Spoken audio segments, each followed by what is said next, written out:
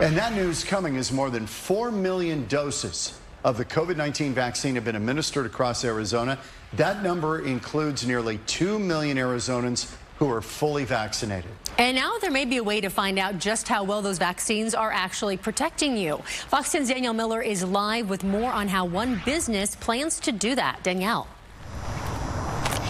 Christy and John, good evening. Yes, we have heard a lot about antibody testing. Well, there's one company here in the Valley. They're doing just that, just to see exactly if your vaccination is doing what it's supposed to. Today, we also had that update from the state on some COVID-related topics.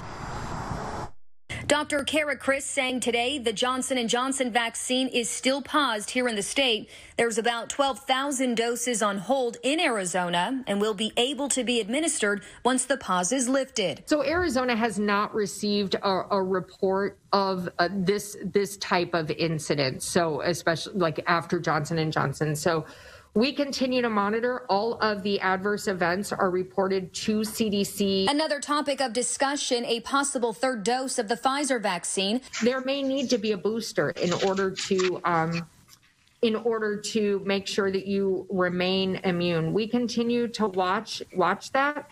What we would hope is by the time people would need a potential booster, that we will have enough vaccine. Whatever brand of vaccine you've received, there's a way to show if it's doing its job.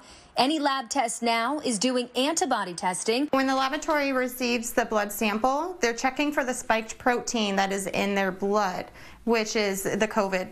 Either it's going to be the antibody or it's going to be the vaccination. Medical assistant Tiffany Climby says she's seen many people coming in to do this for a peace of mind. She says if you've had the vaccine, you'll want to wait 2 to 3 weeks before being tested. Non-reactive is going to be a negative, so either you haven't had COVID in the past or the vaccination didn't work or you didn't get the vaccination.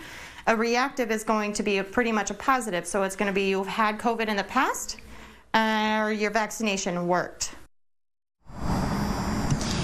And that test is about $129. It takes about a day or two to get those results from it. But going back to the Johnson & Johnson vaccination, Dr. Kara Chris saying today that a lot of these places that was offering that specific vaccination has now pivoted and they are offering the other brands. But she says you'll definitely want to call ahead of time to make sure that they do have the right vaccine for you. She says if not, there are thousands of open appointments throughout the state.